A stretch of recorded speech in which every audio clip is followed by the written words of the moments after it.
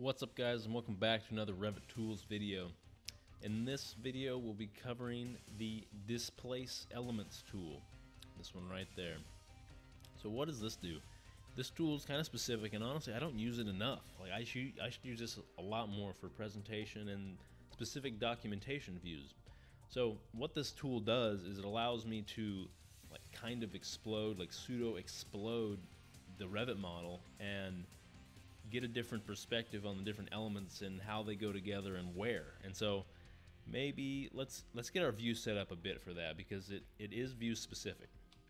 So what I've got here is just a basic 3D view with different floor plan, and so maybe I want to look at a kind of exploded view or displaced view of these two bathroom and locker room areas. So I'm going to go ahead and I'm going to kind of duplicate this view with detailing, so I can keep all of my detailing.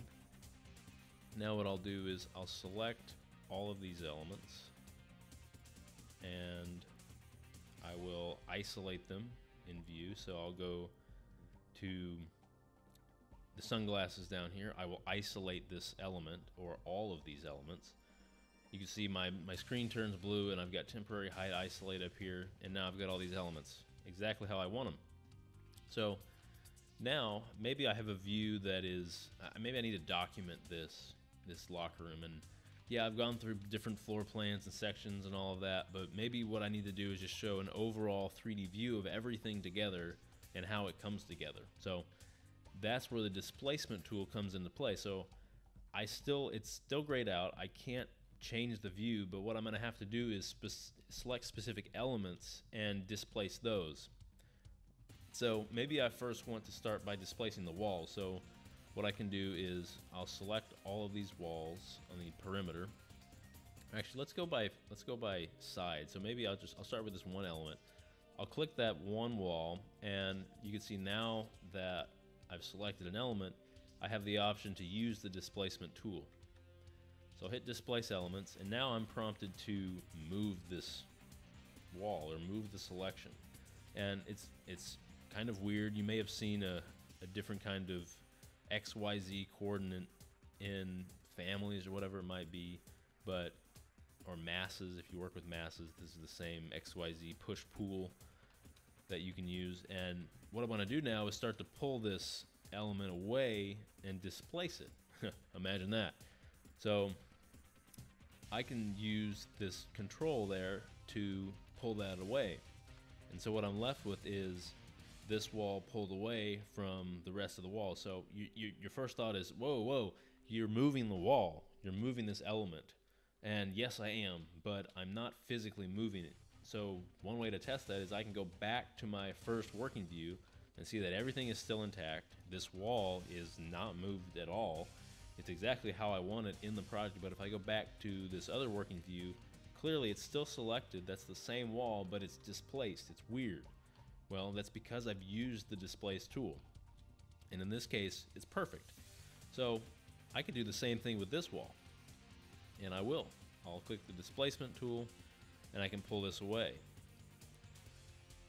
Now, I can also do the same thing with different elements, or more than one element. So I'll select all of these walls. This wall, this wall, this wall, and these. So I've selected all of these walls. And now I'll hit the displacement tool, and this entire tool works with every selection. So in this case, I've selected more than one wall. And something else to note, because these doors are hosted to the walls I selected, they're going to go with it as well. You wouldn't want the doors just hanging out behind. So that's great, that's perfect, that's what I want. So now I'll pull this away. And so now we can start to get a better idea of how these different parts and pieces work together and how they come together. So this isn't quite helpful. It's beginning to look a little more helpful. So what I can do is whenever I select any of these elements, now I have a few extra tools in the displacement set here. So edit. I can edit what I've selected as a part of this displacement. And whenever I do that, I have the option to add or subtract different elements into this selection. So if you watch, I'll add this shower, and it is displaced the same way as the wall. And I can do this with as many elements as I want. Remember, I moved that wall over, and so because I had all these showers against the wall before, they are like they are in the project. So I've hit OK. I've got the showers there. They're a part of this complete displacement set. And perhaps the greatest part of using the displacement tool, besides actually displacing, is that if I select a displacement, I can choose this path. And as you can see, I have this path. I've got the mouse with a bunch of weird looking dots that are actually a path. So what this path is doing is it's going to help orient us to where the displacement took place. So in this case, if I hover over the edge of these walls, I can start to click and see and add different paths to where this wall came from. And they are 3D elements, and they work in 3D, so you can start to see where that wall was. So the edge of the path touching the wall, because I moved the wall, is where it is now. And the other end of the path is where the wall was. So you can see that movement. And this works with every displacement that I've made. And so what I might do is add these different paths to certain points along the displacement to give a better idea to where the displacement came from and how everything comes together. You can see it working just like this. I can select the edge of this wall as well. And you can see they actually come together because they are supposed to come together. So that's starting to look pretty good. Now, again, I may not use the displacement tool for something like this. I'd probably use it more for like a specific assembly, or maybe if I have a curtain wall meeting a different type of wall and where it comes together and how, maybe there's something along with that. But for tutorial purposes, I'm showing all of this. So what I'll do is I'll select all of these lockers now. I don't necessarily want these here in the center. So I'll deselect those. Deselect that one, and I'll make this a new displacement. And so I'll pull these away, and again I can add the path to all of these, and you're going to get a path option for almost every edge or every projection line of this model element. In this case, it has a lot of different elements because it's this weird locker family. So right now it's starting to look pretty good. I can get an idea as I spin around where all these elements go, and if they were to be not displaced, where they would end up again. And again, they'll always go back to where they came from. And remember that this is a view specific thing, because if I were to go back to any other view, everything is completely intact as it was. Just a standard 3D view with different options in it. You can see right here, all of these elements are exactly where I left them. All of the elements are the same.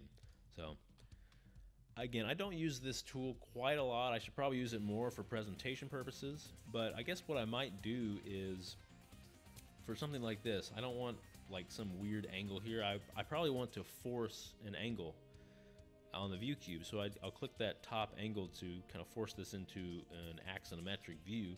And what I can do down here is I can go down to this home button with lock, and you can see as I hover over it, it says unlocked 3D view. Now maybe if I want to save this view as something specific and put it on a document, for example, if I want to show how all these elements come together, I could save orientation and lock view. And what this is going to do is not allow me to use the view cube anymore. So I can pan around all day, but I'm trying to orbit and use the orbit tool, and I can't.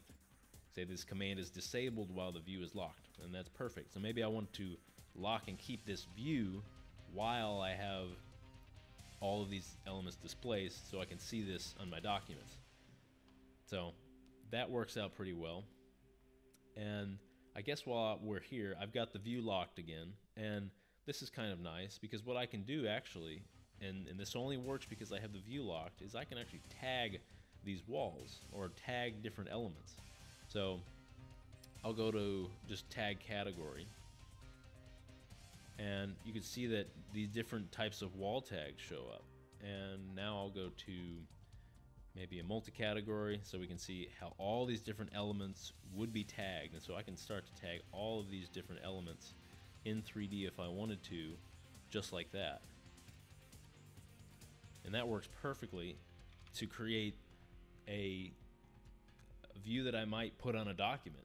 You know, you could present this as a form of a presentation, or maybe it's in a slideshow or something, and you can still call out all the different elements that are in here, but I could see how this might be helpful in a document set. So I sure hope you learned something. If you did, demolish that like button. Please do that. Also subscribe if you enjoyed this video. There will be a lot more coming out soon. Always coming out with new Revit tutorials and other kinds of videos. So if you enjoy this video, please like again. Thanks so much for watching. I hope you all have a wonderful day. I'll see you in the next one.